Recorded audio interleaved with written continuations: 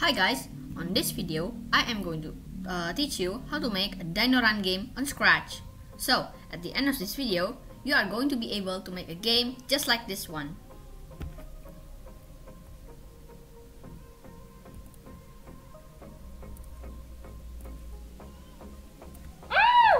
Let's get started.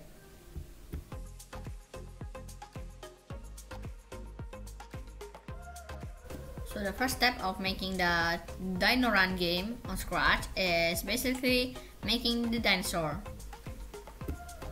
So this is the dinosaur sprite. So it has 4 costumes: normal costume, the shrink costume, and the jump costume. Let's start coding. Go to the code tab and start. When green flag is click it block. Motion block, go to X minus 110 and Y minus 95.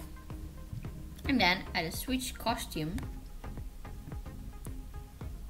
to normal.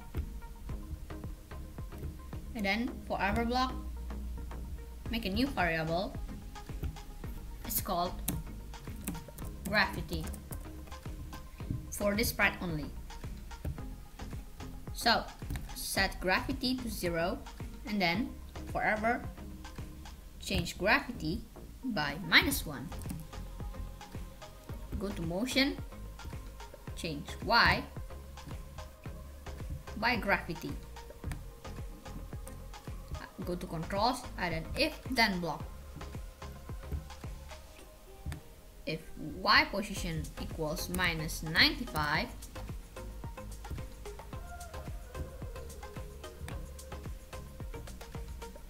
it will set graffiti to 0. Let's test it, and it is working perfectly. Now add another one. Green flags, click it. Add a forever block. Also an if key up arrow pressed, and also another if block. If Y position equals -95, then it will set graffiti to 15. Also go to looks, switch costume to jump because it is going to jump. And then go to controls, add a wait 1 second block. And then add another if. So if Y position equals -95, then it will switch costume to costume normal. Let's test it. And it is working perfectly. Now add an if then block.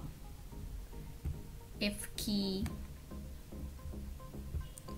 down arrow is pressed, then it will, don't forget add another if Y position equals 95, and it will switch costume to shrink. Now add another if then block. If key down arrow is not pressed, then it will switch costume to normal. Now for the scoring system. When green flag is clicked, forever block, also make a new variable and it's called score. Set score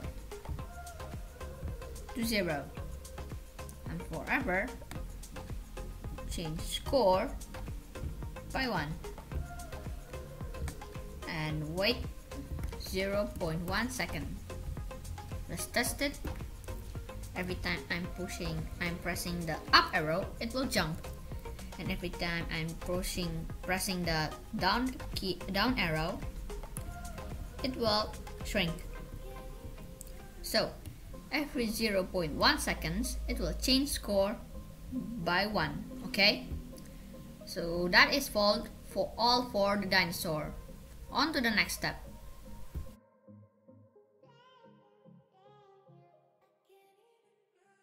So the next step is making the backdrop. So as you can see, there are backdrop sprites. Why didn't I use the backdrop? Well, the idea of the game is making the backdrop to scroll from here to all the way here. Since the backdrop doesn't have any motion blocks, so we are going to turn the backdrop into a sprite, because the sprite has a motion blocks. So let's start with backdrop 1. When green flag is clicked, go to X 0 and Y 0. Also, don't forget to add a go to back layer block, okay? And then forever loop, it will change X by -5. Go to controls, add an if then block. So if Y position equals -460,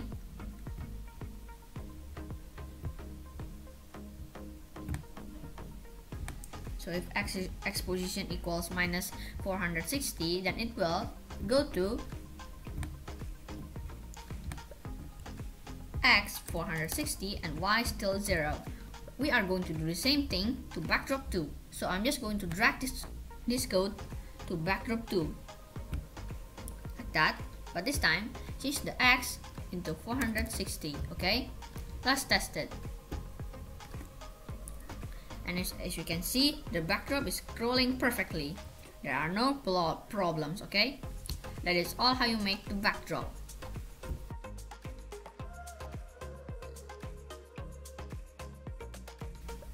So the next step is making the obstacles. The obstacles is just going to be spikes, okay? So I'm going to input a spike sprite.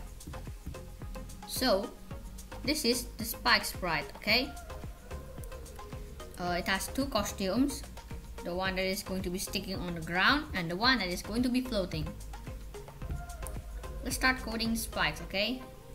When green flag is clicked, go to X 220 and Y -50. Also add a hide block. Why hide? Because we are going to hide the original spikes and going to create clone of the original spikes. So the clone is going to be shown, but the original spikes is not going to be shown. So go to controls, add a forever block, wait 2 seconds, and then create clone of myself. So every 2 seconds it will create clone of the spikes. And then when I start as a clone, make a new variable and it's called type for this sprite only. Okay? Now set type to 0. When I start as a clone, set type to pick random from 1 to 2, okay? Why 2? Because it only has 2 sprites, 2 costumes, okay? Now, if then block. So, if type equals 1,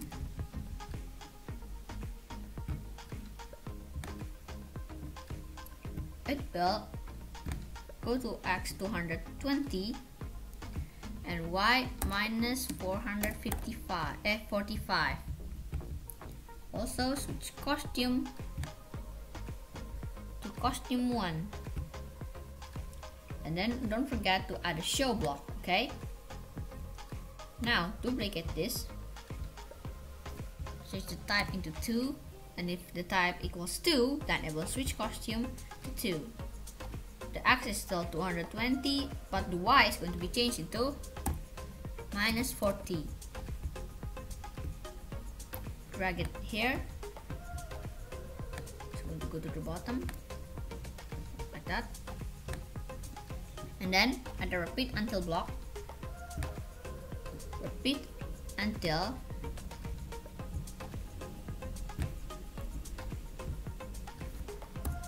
Y position.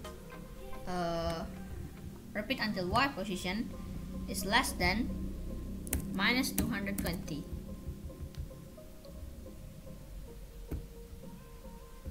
I mean X position, okay? Sorry. So it will change X by minus 7, and after the X position is less than minus 220, it will delete this clone. Let's test it. And as you can see, the spikes are working perfectly. Some are in the top and some are in the bottom, okay? I don't see any bottom. Let me see. Okay, it's working. So the idea of the game is making the dinosaur dodge the spikes. But if we see it again, every time the dinosaur is touching the spikes, nothing happens. So go to dinosaurs, and another when green flags click it. For error block, if touching the spikes, it will broadcast a new message, and it's called game over. And then add a stop this script block. Stop this script. And then go to events. When I receive game over, it will play sound scream 1 until done, and then it will stop all. Go to spikes, add another if then block inside the repeat until X position is less than minus 220. If touching dinosaur, then it will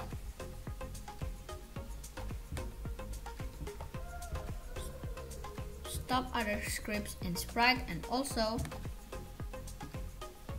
stop the script, like that. Now we are going to make a new sprite. So the sprite is just going to be a writing. The color is red. You can change the color into any color you want, and it's going to be game over. Make it bigger, put it in the middle, rename this into game over, set X to 0 and Y 50, and then when green flags click it, it will hide. Add a show block, and when I receive game over, it will show. Clean up blocks. Now go back to the backdrops. When I receive game over, it will stop other scripts in sprite. Put it here. Okay, put it also in backdrop 2, and let's test it. I'm just going to hide the variables. Go to dinosaurs, hide the gravity variables, also the type variable, but not the score, okay? I'm just going to put the score here. Let's play it in full screen. Green flags click it. Okay, the spikes are moving perfectly, and the dinosaur controls are perfect. Every time I press the up arrow, it will jump, and every time I press the down arrow, it will shrink like this. And if it touches the spikes, it will play sound scream until done, and then the game over sprite will appear. Anyway guys, that is all how you make Dino Run game on Scratch. Thank you for watching this video, and I hope you learned something new from this video. The project link is in the description of this video. If you want to remix it, remix is allowed. I hope we can make something, a game just like this one, but better than mine, okay? Anyway guys, don't forget to like, subscribe and share this video to your friends and family. See you next time. Bye!